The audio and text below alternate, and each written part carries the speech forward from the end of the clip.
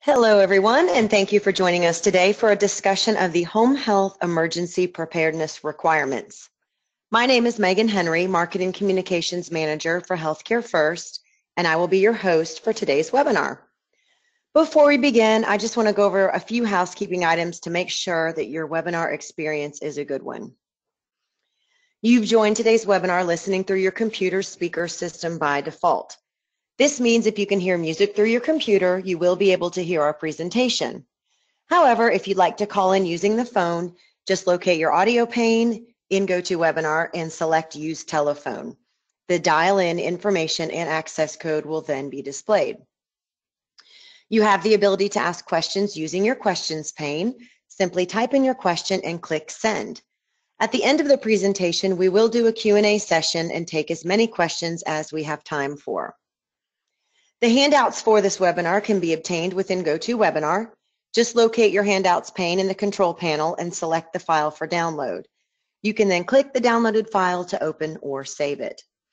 And lastly, this webinar is being recorded and we will distribute the recording to attendees following the webinar. Before I turn this presentation over to Mary, I would like to tell you just a little bit about who we are and why we do what we do. It all started nearly 25 years ago with a vision to deliver innovative, easy-to-use, and affordable solutions that enable home health and hospice agencies to put patients before paperwork. And to this day, that vision has never changed. We work hand in hand with more than 4,000 agencies, just like yours, each and every day, to understand your unique needs and deliver the solutions you need to succeed. We aim to ensure that our customers succeed through superior patient care, better efficiency, improved compliance, and optimized revenue cycle management. As you can see on the next slide, we offer a number of affordable solutions designed to help your agency maximize your profit, ensure regulatory compliance, and provide quality patient care. This includes EHR software, revenue cycle management services, CAP surveys, and advanced clinical, financial, and executive analytics. You can pick and choose those solutions that you need now, add more later, or choose to partner with us for our solution suite, which combines all of these products and services into one total agency management package. It's really up to you. And the good news is that Healthcare First is leading the pack in responding to regulatory requirements. We are very nimble and have the resources to quickly adjust and accommodate these regulations to provide the underlying framework that you need. We recently just rolled out our new Care Appliance technology, and I'm really excited to tell you about it. Care Appliance is an innovative clinical workflow that offers guidance to the clinician in the field. It follows the standard steps that a clinician follows when providing patient care: assess, diagnose, plan, implement, and evaluate. We resolve these compliance requirements and really help you to tell the patient story specifically for each patient. Our system directs the clinician's focus to the patient and not the documentation. It is truly built for providing the best care with the best outcomes and all the while keeping you in compliance. This results in more satisfied patients and caregivers, which will help your reputation and help you grow your agency. If you're interested in learning more about how Healthcare First can help you strengthen profitability, ensure compliance, and improve quality, please fill out the survey that pops up at the end of the webinar and let us know. Now, what everyone's been waiting for, I would like to introduce to you Mary St. Pierre. Mary is the former Vice President of Regulatory Affairs for the National Association for Home Care and Hospice, where she oversaw the operations of the Regulatory Affairs Department for 20 years. Since retiring in 2013, Mary has served as a consultant, providing clinical, operational, and regulatory guidance to the home health industry. Mary? Thanks, Megan, and I do apologize. I just realized that emails are popping up on this screen. I don't know whether, should I just leave that, and if we can ignore it. Did you see it from where you were?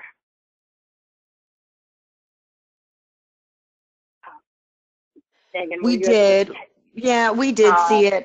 You might be able, I'm not sure if you're sharing your screen clean, Mary. I did, yes. So why those are popping up, I don't know. I apologize. I think the only other solution maybe is just to exit out of email in its entirety if you've got the ability to do that.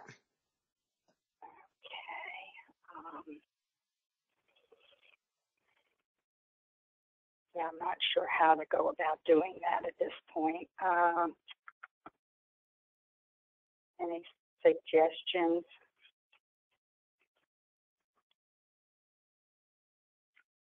I don't know without seeing your screen. I think we can just go ahead and continue and just X those out as they come through. And I do apologize to the audience for having those pop up. Hopefully there won't be any more.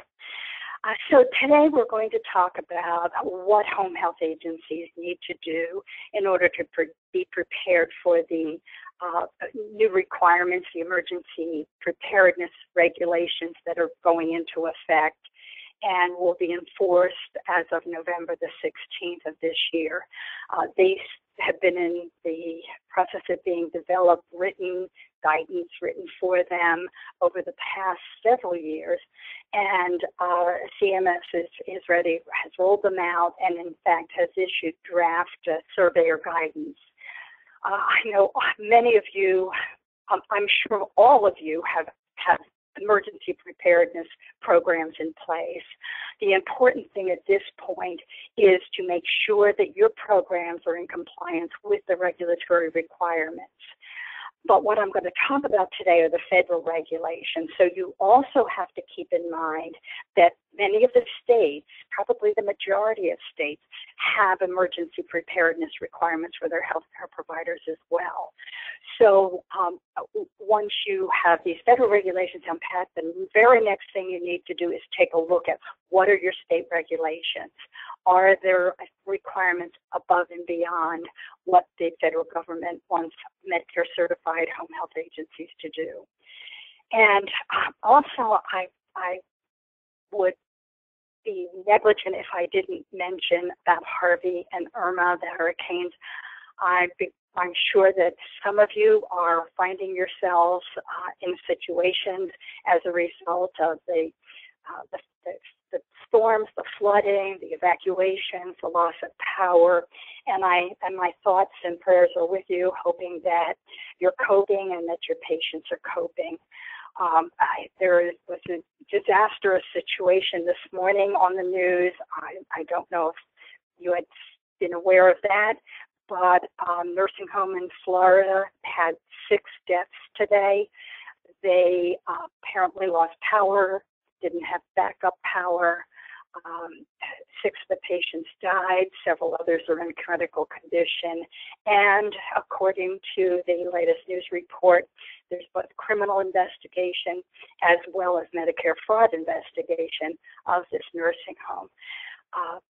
Certainly home health agencies don't have the responsibility that inpatient facilities have, the sheltering in place requirement, the facility requirements, but there are obligations that home health agencies do have under these conditions of participation, and hopefully I can tell you what they are.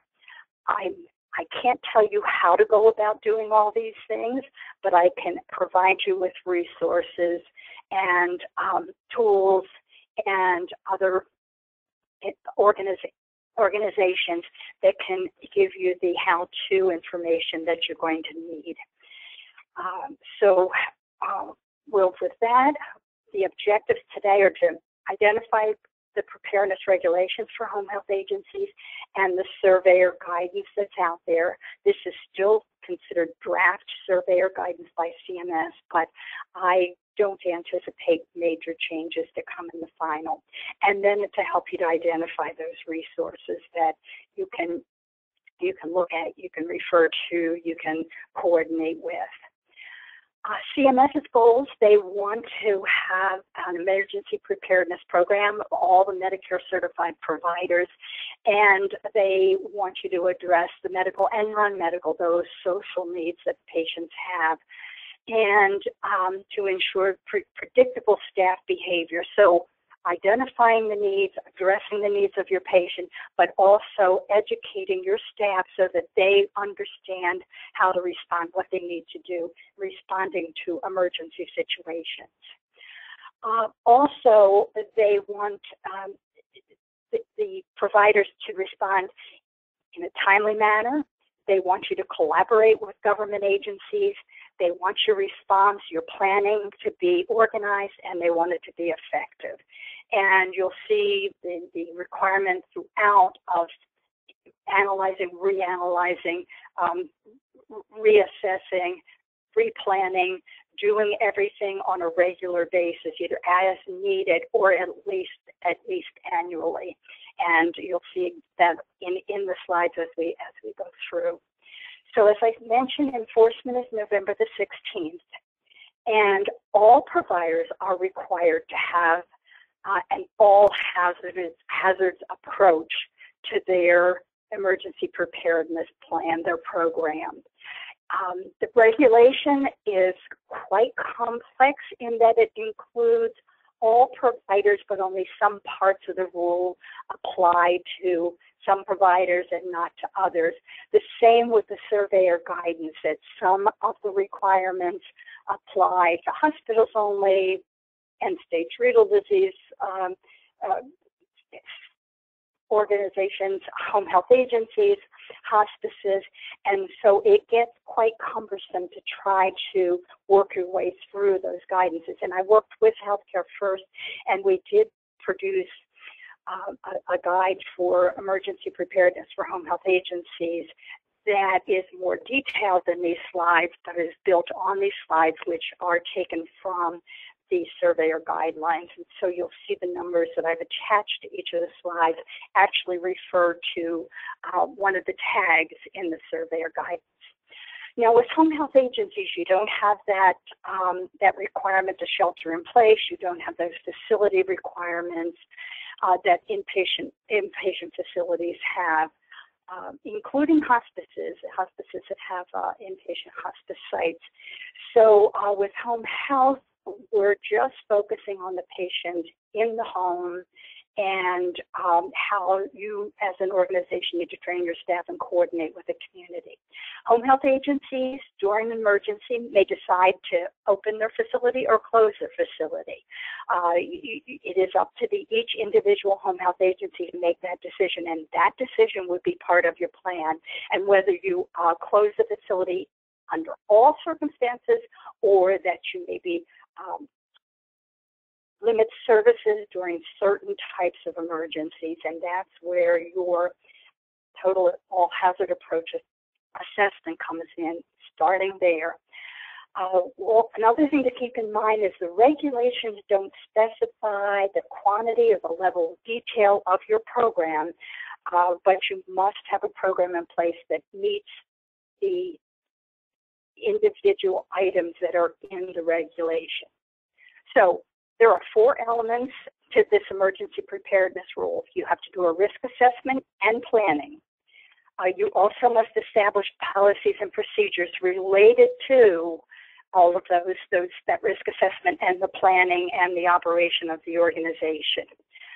You have to develop a communication plan, not only communication with your own staff and with your patients, but also communication with the community, with the emergency preparedness people in your state or in your county, identifying a communication plan with other providers, how you might communicate with a hospital or with a nursing home on behalf of your patients, if in fact you decide that you are going to help them in evacuation situations.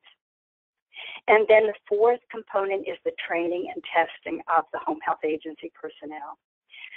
So the first E tag that applies to home health agencies, and the regulation at this point is labeled 42 CFR 484.22. But some of you may have noticed that in the home health agency conditions of participation that were finalized and will be going into effect, they have identified the emergency preparedness as 484.102. And my understanding is they are one and the same, but my understanding is that they will be changing the number, the regulation number, to the 102, probably by January, when compliance with the COPs are required, or excuse me, the remainder of the COPs, other than and aside from the emergency preparedness one. So the very first thing you must do is establish an emergency preparedness program, and it must meet the following requirements. It has to be in compliance with all the federal, state, local requirements. And that's not only emergency requirements, that's the other regulations, for example, HIPAA, and those types of things. Also, and if you have a survey, your administrative staff has to be able to show the surveyor that, in fact, you have an emergency preparedness program, and you can present them with written evidence of that program. The program has to have a comprehensive approach to health, safety, security needs, staff, and the patient needs. And so you have to make sure that you identify all of those needs. That's going to be part of your assessment. You also have to show that you have a way to coordinate with those other healthcare facilities and coordinate with the community. And then it has to include all the required elements, and we will go through those elements in this presentation. And then, of course, it has to be updated annually. And again, you'll see that I will mention with each aspect of your emergency preparedness program that they have to be updated annually. So number one in your emergency preparedness program is you have to have a plan. And you must, if a surveyor comes to the door, be able to produce a copy of that plan. And not only must you have a copy of the plan that you have for today, but you also need to be able to demonstrate in the future that you update that plan annually, that it's reviewed and that it's updated on at least an annual basis. And in addition to that, I mentioned risk assessment. You not only have to do the risk assessment, you have to be able to show the surveyor, give them evidence of how you conducted that risk assessment. And then you also have to be able to show the evidence of how you collaborated with the local emergency preparedness officials. If you have in your plan that you are going to have a disruption in your service, what the duration or of the interruptions would be, and to the best of your ability, and then what arrangements you have in place to resolve or ameliorate any interruptions that there are. So again, these are components of the emergency preparedness plan that have to be part of the emergency preparedness program. So risk assessment, the emergency preparedness plan has to be based on a risk assessment. Now, one of the documents that, along with this handout, is available to you is National Association for Home Care and Hospice. They prepared a booklet. It was back when I was there. It was developed in 2003. I know they are in the process of updating that booklet. But the information in it is valuable information that can help you. And when you look at the risk assessment you must carry out, that document does give you lots of details on what things to consider, that natural disasters, man-made disasters, your own facility, what potential problems within your home health agency, problems that are community-based, and then in addition to that, problems in the patient's home, that what patients need to be educated on or be assessed for in their own homes. Things that you consider in that assessment: equipment failure, utility failure, interruptions in communication, travel, gas, supplies, other supplies that you might need. IT system failures, those are some of the considerations. Other things, not just man-made, but are the potential, when we went through the whole scare about Ebola, considerations for that, and disease outbreak, as I mentioned. So transportation failures, bridges out, those kinds of things all have to be considered in relationship to where you are and in your community. So one of the things on the list is wildfires. Well, if you're in an area where that is a potential problem, then that must be addressed as part of your emergency preparedness plan. So here's a listing of some of the things that are potential hazards. The NAC document provides you with additional hazards and also gives guidance on how you would evaluate those hazards for their probability, their vulnerability, and gives you a checklist that you can use for documenting that you did the risk assessment and how you then evaluated and determined a rating for the different hazards that would be in your community and potentially in your area. So the emergency plan, as I said, has to be based on a risk assessment and the specific actions to be taken. So what are the hazards for your agency based on your location, based on your service area? And do you have different offices? Do you have multiple offices? And are the hazards different from one office to the other? So therefore, if that's the case, your plan would have to differ from one, your assessment would have to differ, and then your plan would have to differ from one office to the other.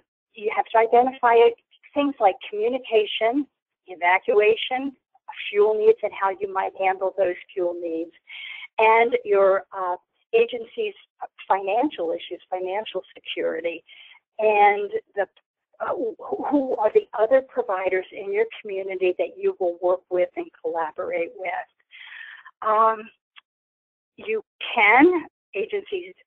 Home health agencies do have the option of meeting staff needs and providing transportation, sheltering both their staff as well as family members, but it is not a requirement, it's something optional.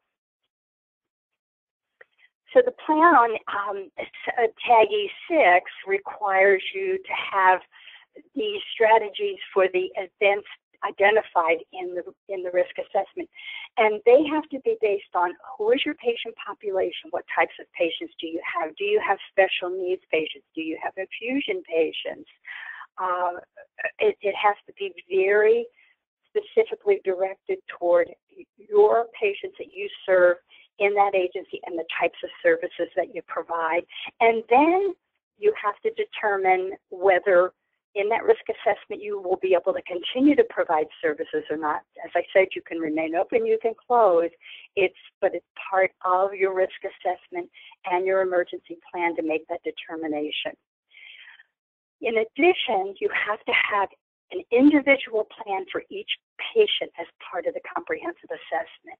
So what are the potentials for the dangers to that patient in their home? How and when would the patient contact a local emergency official, so that you not only are identifying the patient need, but you're providing them with guidance and as to who to contact and when to contact them should there be an emergency. And then you have to have that plan that's integrated with the state and local entities. So it's going to require assessing your needs, but reaching out to your community. And most communities now do have emergency preparedness task force.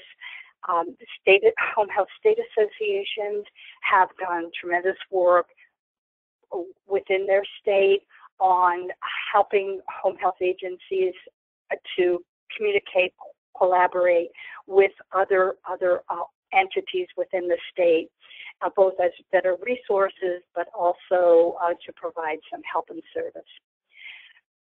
So ETAG 0007, the plan includes identifying your patient population, as I mentioned, their needs if services are interrupted, and then if you're going to provide service, how are you going to go about meeting those needs of vulnerable patients? And it may be that vulnerable patients are identified and then their information provided to those resources within the state or within the community that might be activated or contacted in the event of an emergency or a crisis, but that you do have to decide what your strategies would be within your agency.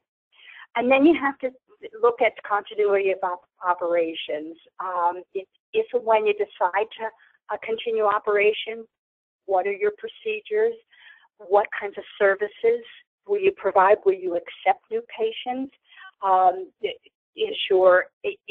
Do you have a delineation or determination of what your surge capacity is, and whether you're beyond that, whether you might need to call on other organizations to take your patients on, if there are other parts of the community that might be able to do that, or other home health agencies, or whether you might be able to help as an agency.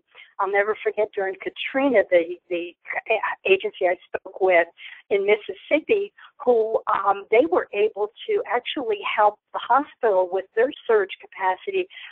They had infusion patients. The hospital needed to evacuate. The patients were in an area that they could go home. So this home health agency was actually helping the hospital with that exceeded their surge capacity. But you have to determine who's going to be in charge during an emergency. That authority, who's determined to be the lead person, but also if that person isn't available, who will take over for them, what that succession plan is. And then again, if you're providing services, what staff would be available, what their specific roles would be, what they would be responsible for, should they be activated during a crisis. You have to have follow-up with your on-duty staff, your patients, and you have to determine what are the critical resources you'll need. Obviously, in home health, it's gasoline and communication needs. There are two of the biggest problems and issue areas. Other critical resources would be patient supplies, care supplies, dressing supplies. Then what are you going to do with in regard to vital records and IT data protection? So this is your plan that is patient population and services specific in ETAG 007. And in addition to the record protection, your staffing, your operations planning, you have to determine financial resources, and are you prepared to continue to operate financially in the event of a crisis. And then finally, are there other facilities that you might be referring patients to in order for them to get the care that they need, whether it be other home health agencies or nursing home or hospital, or the shelters. And patients, there are the special needs patients were cared for in shelters during these last two hurricanes, and there were calls out for volunteer nurses. And that would be part of your planning with the community. If you don't plan to operate your home health agency, have you worked with the community that your nurses may wish to volunteer to provide services in other sites or in these shelters? So continuing with the patient population and services on the E007 tag, you have to determine who's at risk. Which of your patients would be at risk during an emergency? Are they independent? Do they have cognitive problems? Do they have mobility problems? Are they able to communicate? And CMS includes the cultural and linguistic barriers to care. They want you to consider cultural and linguistic barriers in your emergency plan. Transportation needs, and then the supervision and medical care of those patients. What are their needs? Who in your population must have services? Are you serving diabetics that receive daily insulin, and identifying them as truly patients that need services and referral and possibly emergency evacuation? also patients with chronic medical disorders, and then the pharmacological dependency. I know when all of this was going on with the hurricane, my husband's an insulin-dependent diabetic, and I stopped to think, good grief, would I have thought ahead that I could get, make sure I had on hand, and would the insurance pay for, and would the pharmacy provide me with adequate medications, adequate medical supplies that might last. I think in the case of these individuals where they had the forewarning of the hurricanes and then are still outside of their homes and in shelters a week and a half later, are your patients going to be able to get the drugs that they need, the medications they need to take them through that long span? So the plan, patient population and services plan, also should identify if you're going to use volunteers. And certainly volunteers are a really important consideration for transportation in home health. If your staff don't have vehicles and can't get to the patient's neighborhood, do you have volunteers? We often, the agency where I worked, we used volunteers during snow emergencies that had volunteers who had vehicles that had four-wheel drive to get to patients' homes when we had heavy snows. And have you ever used volunteers? Have you considered using them? And this is just one example of how you might be able to use volunteers. What other staffing strategies and the surveyor guidance says you must address what other staffing strategies you might use. And then integrating with the state and federally designated healthcare professionals. You're going to have to look in your community, who are these people, and how can you work with them? How can they help you? And then the resources from various agencies like FEMA. But as for Tracy, which is here and is also, there's a link at the end of this presentation, provides tremendous amount of useful information.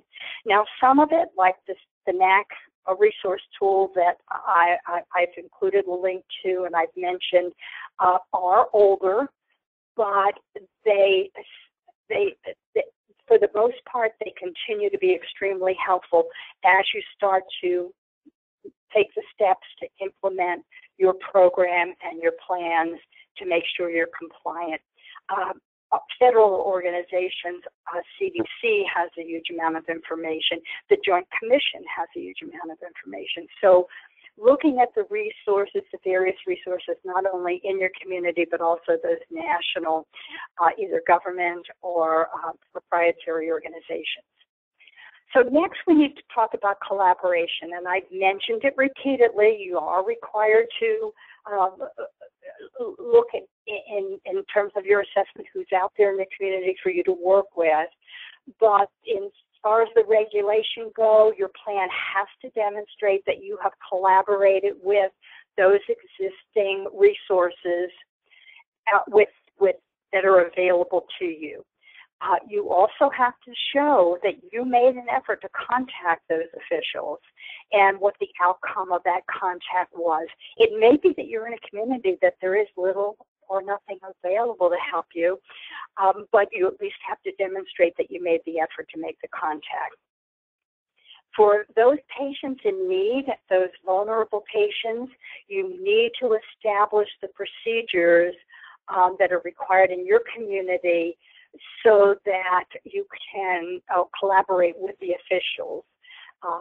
I know that many home health agencies told me probably when this proposed rule came out several years ago, well, they tried to contact their local rescue squad and that they didn't know what to do, and they didn't want their list of patients who need evacuation.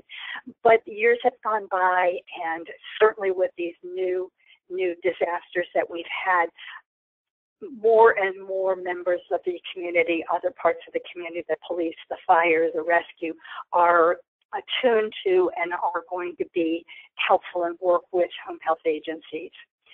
So you need to be able to identify and inform any officials of any on duty, about any patients or staff that you are unable to contact that you have concerns about. And you need to first identify who those individuals are. Next come policies and procedures. So your plan has to include written emergency preparedness policies and procedures, and you have to be able to show those to the surveyors should they come in. These all, just like your plan, have to be based on the risk assessment. Your policies and procedures would be based on the risk assessment, and they have to detail what your communication plan is. The policies and procedures also have to lay out the training and testing, and we'll go into the details of what's required in that area shortly. And policies and procedures reviewed and updated annually, just like your risk assessment, just like all of the other components.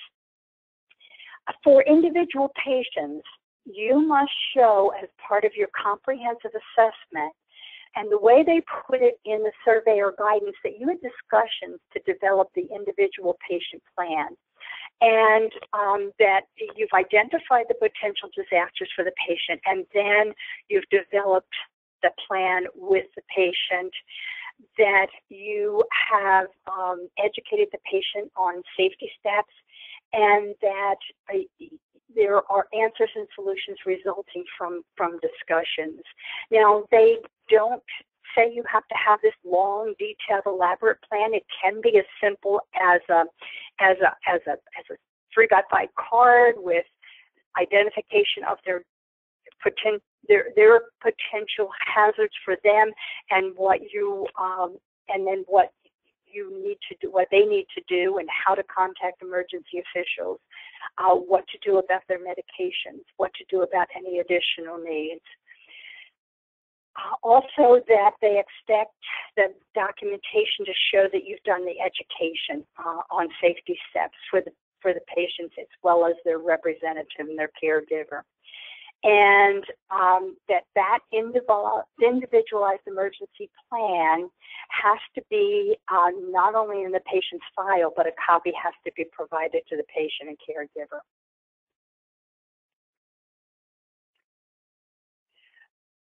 Next, informing officials. You need to work, as I've said repeatedly, to work with your state and local preparedness officials.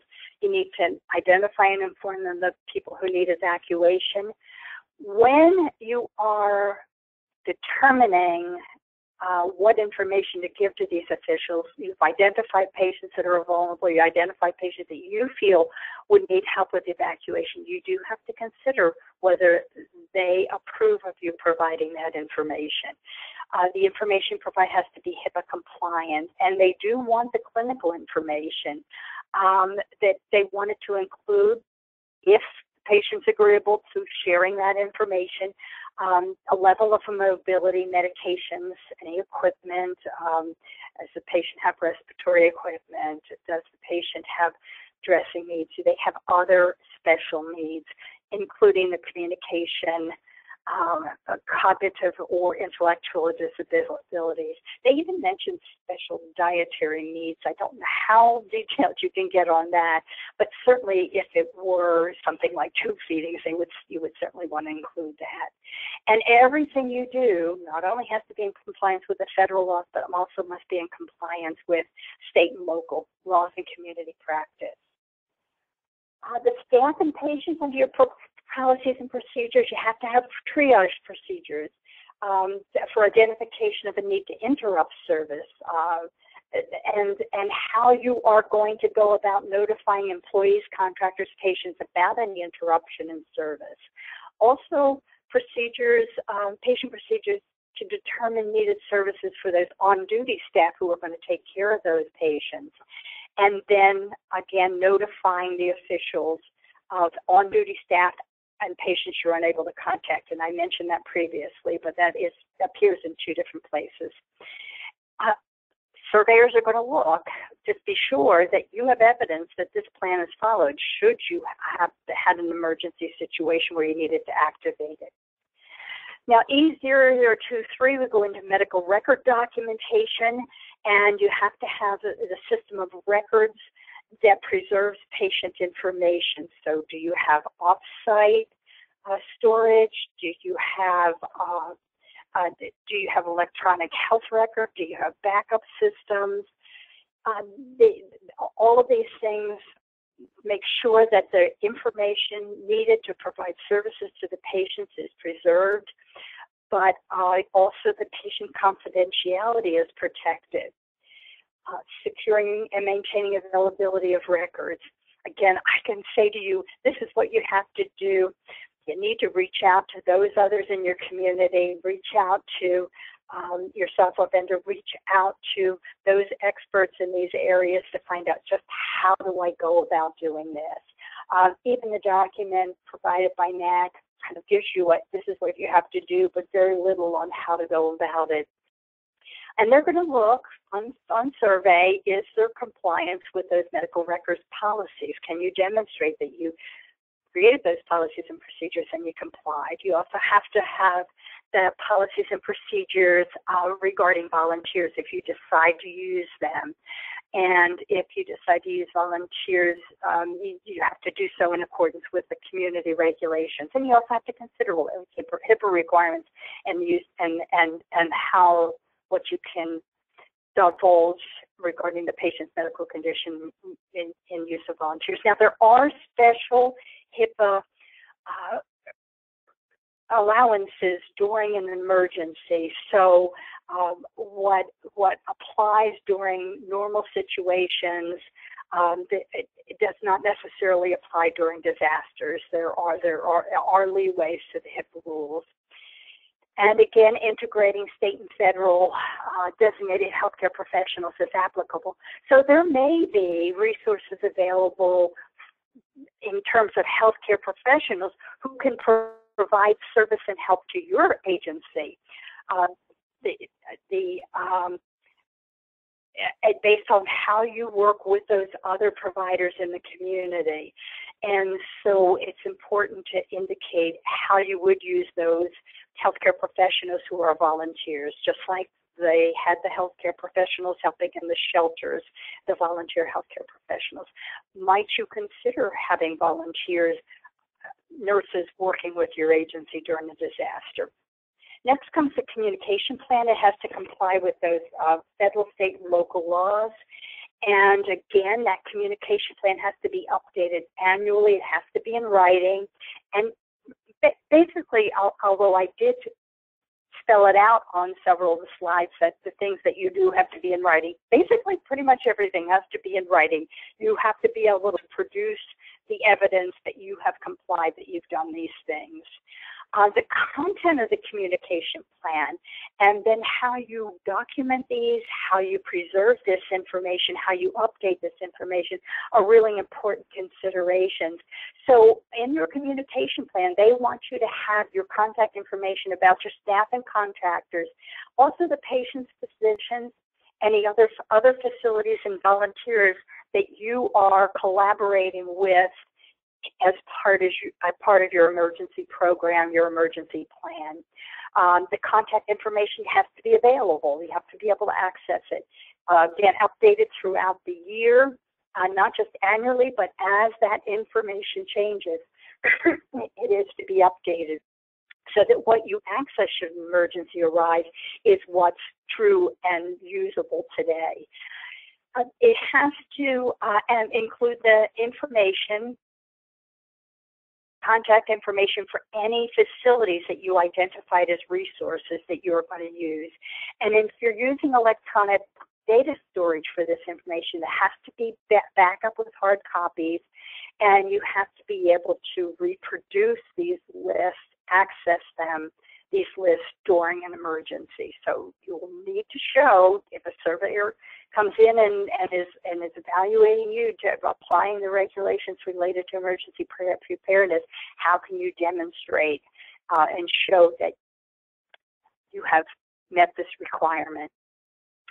It also has to include the federal, state, tribal, regional, local emergency preparedness staff, if available, and how it applies to you and your community. You may not have all of these, you may only have one of these, but you have to, or you may have none of them, and you have to show how you reached out and try to utilize their resources. And if you have identified them as a resource, then the contact information has to be included in your communication plan. And then they go on to, and then the other sources of assistance.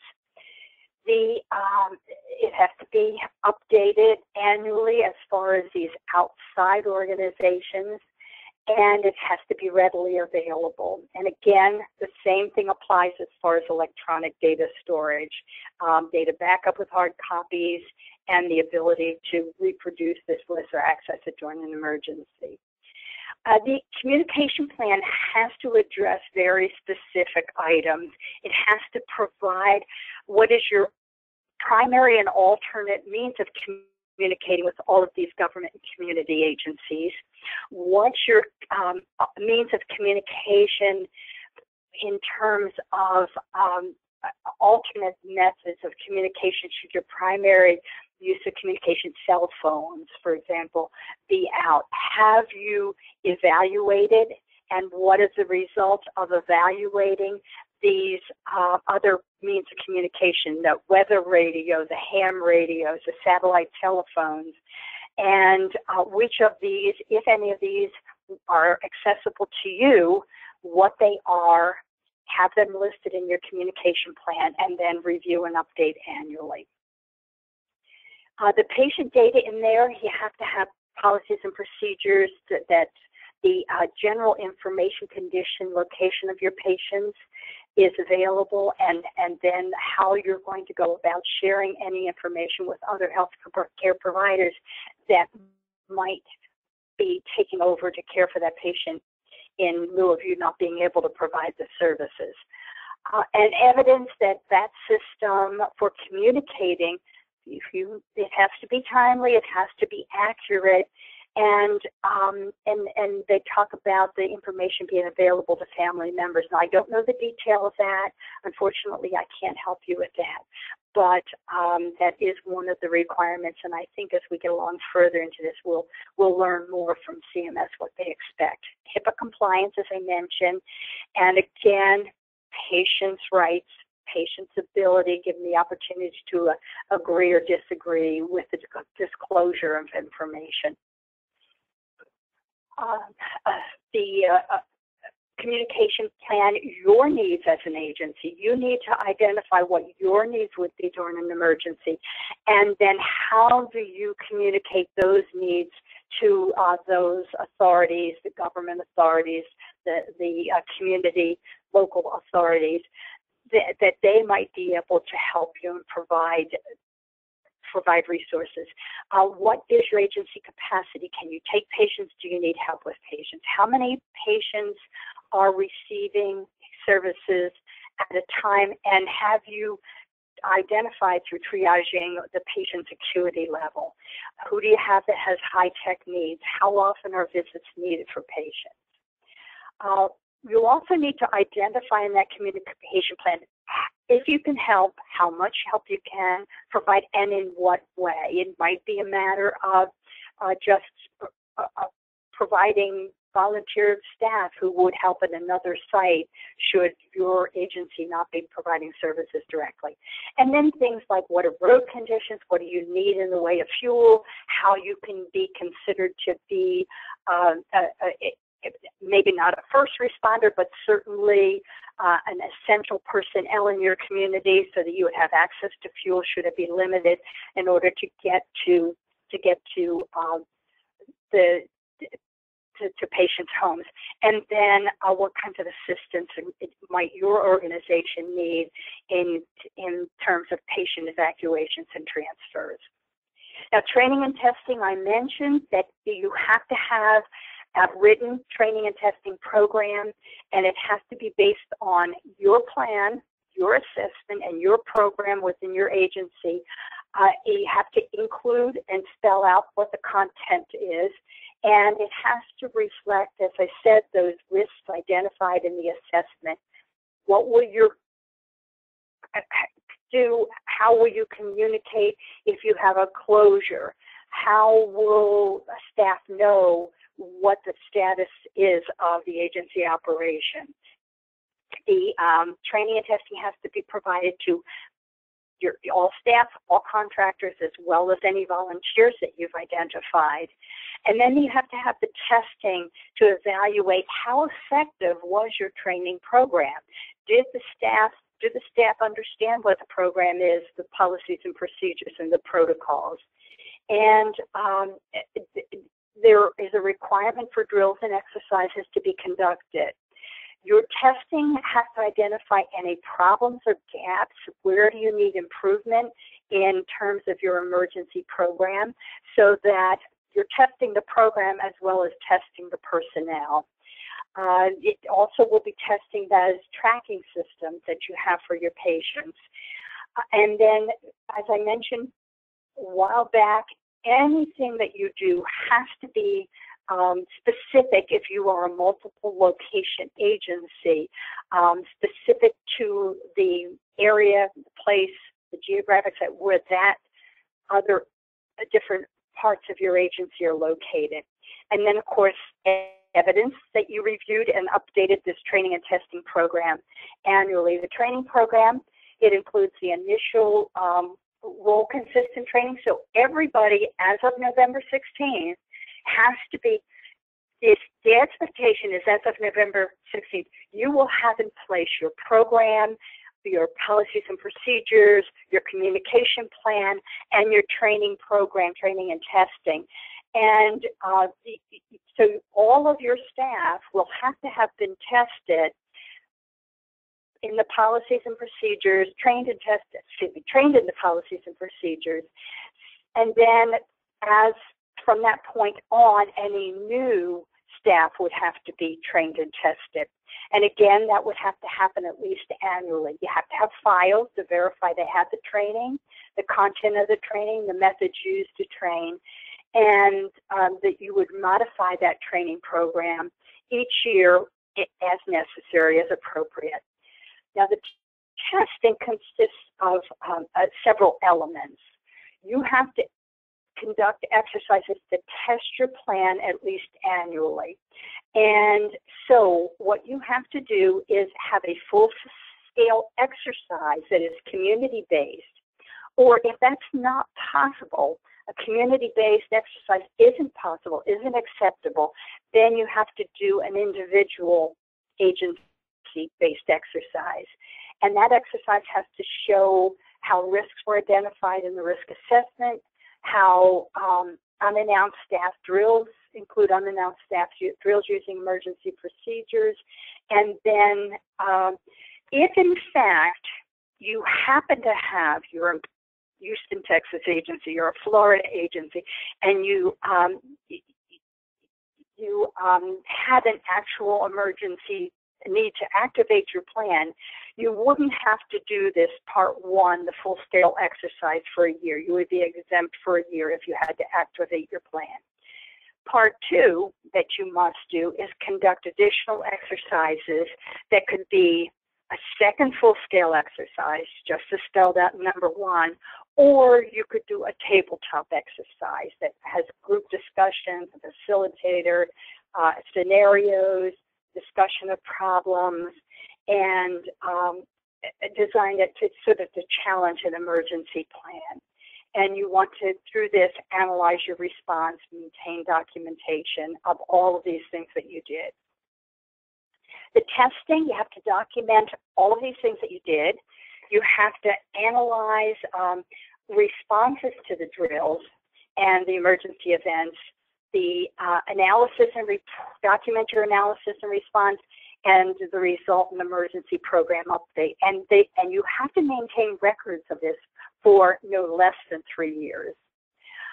If you're part of a health system, you have to show that you don't have your own individual agency plan, but rather you were included in the health system program, you were actively involved, you've documented your involvement annually, and you participate in the program updates, and you have a copy of the entire integrated unified emergency program available. And that the surveyors show up agency administrator leadership has to be able to describe how that system works. So the next 3 slides are resources. There's the regulation, there's the draft surveyor guidance, there's a link to an online training, emergency preparedness. It's actually a surveyor training, but there is a link for providers. There's a CMS checklist. Now, I have to advise you that that CMS checklist is for all providers.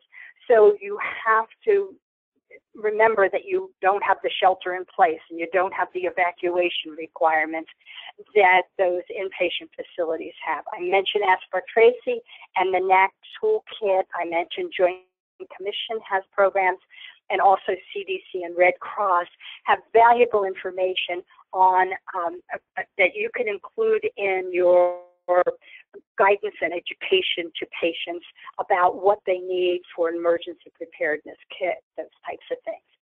So with that, if there are any questions, I think we have a few minutes.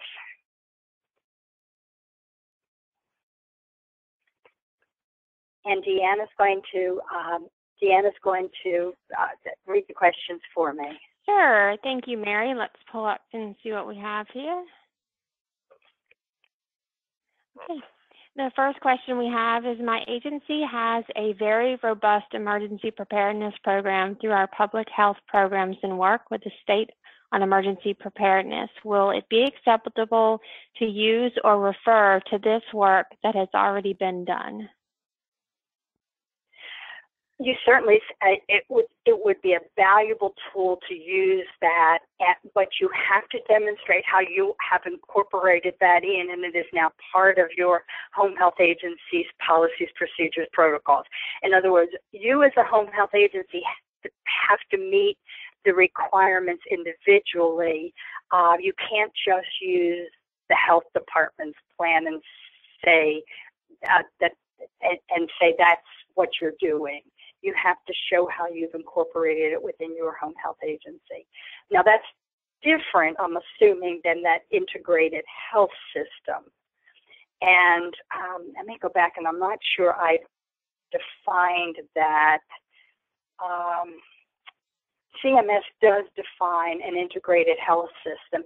So if you can show that that is an integrated health system, you are part of that as an integrated health system, then that would be sufficient as long as you meet all the criteria in E0042. Okay. Our next question is, does the testing need to occur before November 16th, i.e. full-scale drill? My assumption, and this is based on anything I've read to date, unless CMS backs off and provides further clarification, that enforcement is effective November the 16th, which means that you need to be in compliance effective November 16th with the regulations. Okay, our next question is, we are a hospital-based home health agency. We have integrated our emergency plan with the hospital. Is that a problem? That's not a problem as long as you can show on this slide where I've put the guidance for EE42 that you, in fact, your agency leadership had documented evidence that they took these steps, that they were part of the development, part of the program, how they were involved,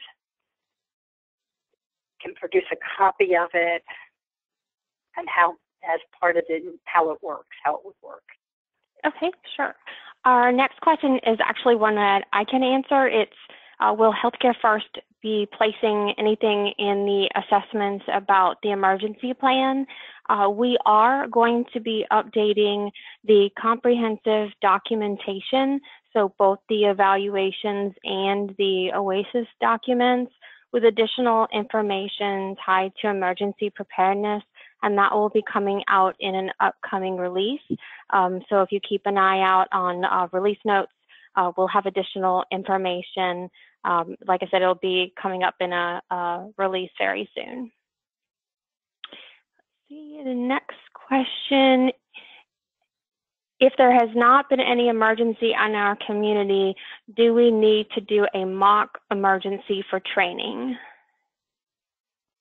Well, the steps as far as the testing go, and let me go back to that, that you have to show that you, well, let's go through this slide, the E0039. Full-scale exercise, it's community-based, but if there isn't anything available, then you have to do your own exercise and through that exercise show what risks were identified, and that there are staff drills, unannounced staff drills. So I guess the answer to that is you do have to do these things. And then the second, the full-scale exercise or tabletop exercise. Okay. All right, the next question is, our agency is in South Carolina, just activated our system for IRMA. Sounds like this will count as our yearly full-scale exercise for 1 year. What type of documentation will the surveyors look for to prove that we did this? Okay, and they're going to look to see that you have recorded, spelled out exactly what you did for activating your emergency plan.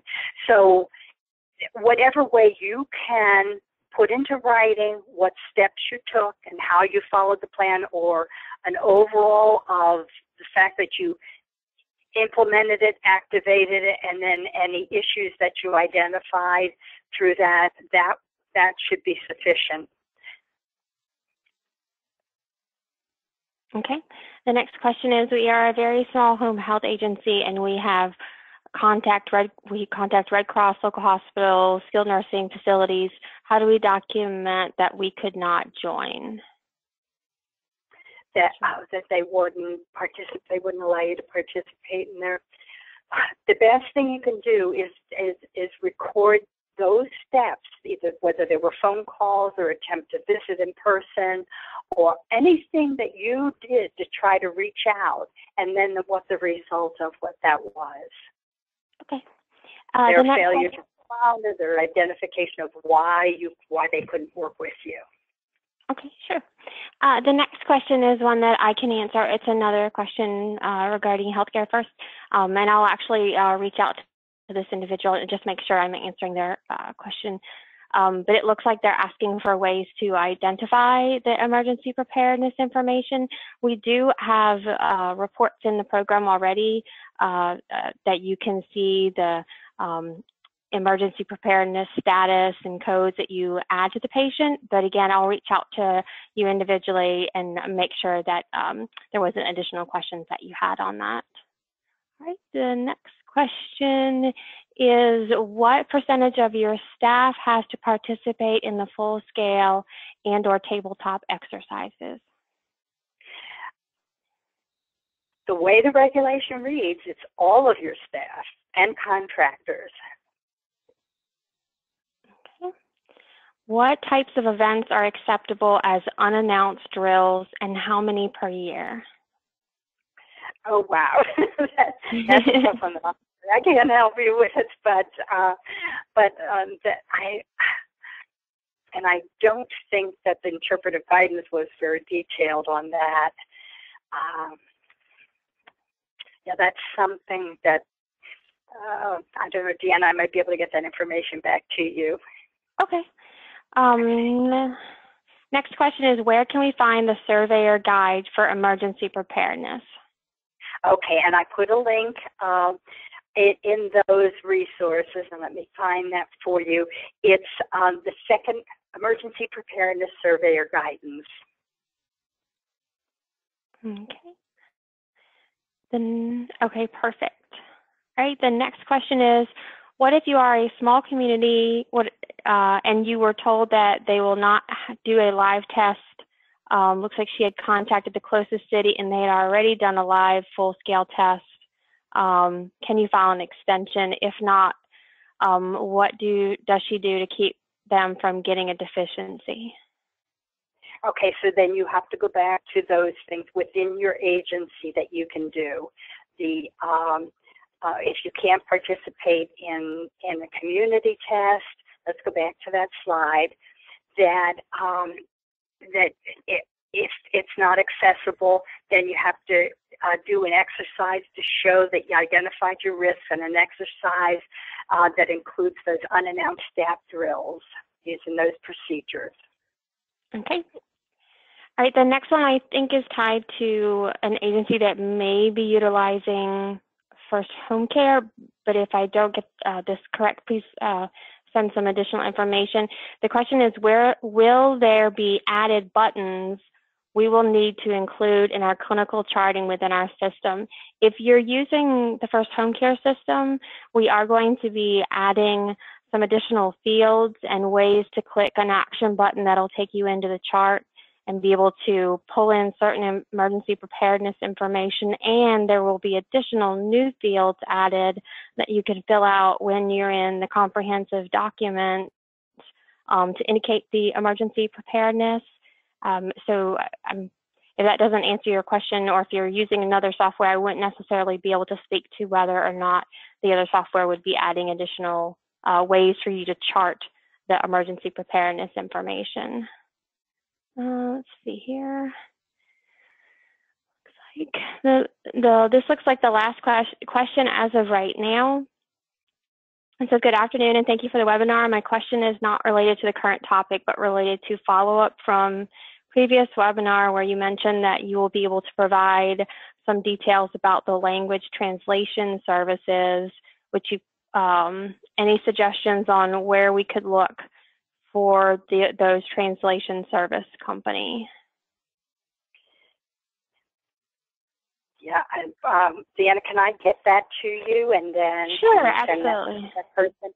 Yeah, and I'll get. I know there's a lot of them out there, and some are better than others, but I'll get that back to you, Deanna, and then you can send that to that person. Okay, the next, we do have a few more questions that came up. Would participating in the Great California Shakeout be an appropriate community-based exercise? I'm not familiar with the Great California Shakeout. Are you, Mary? Right, no.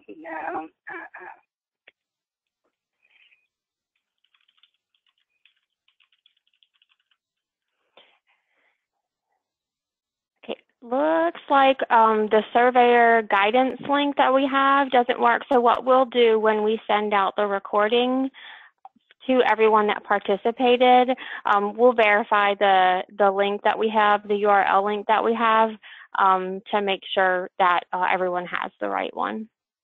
And that looks like the last. And I should mention that I did try, let me go see which one of those. I did try one of those links earlier, and it didn't click on here. However, when I cut it and pasted it into the URL, it went directly to the resource.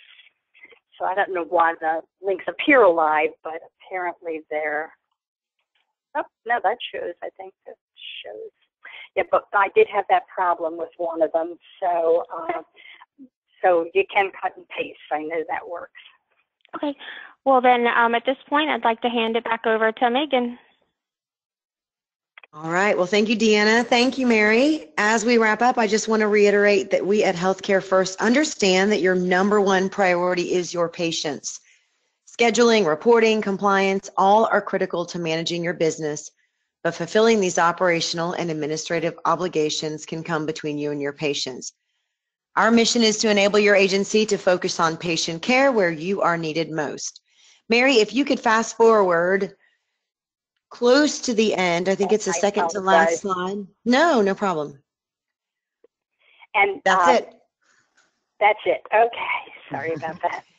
As you can see here, we have set a number of initiatives in 2017 to proactively address the growing needs of our customers, and we look forward to working hand in hand with our customers to give them the solutions they need for success this year and beyond.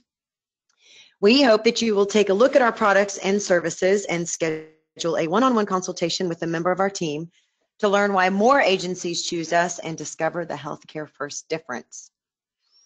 That concludes today's presentation. As a reminder, the webinar recording as well as the handouts for this webinar will be made available on our website in the next week or so and via email. Lastly, as you log out of this webinar, you will see a survey pop up asking for feedback on today's presentation. Please fill out this survey as your feedback is important to us when planning future online events. On behalf of Mary St. Pierre and the entire team here at Healthcare First, we want to thank you for joining us today, and we hope you will join us again for more webinars in the future. Have a great afternoon.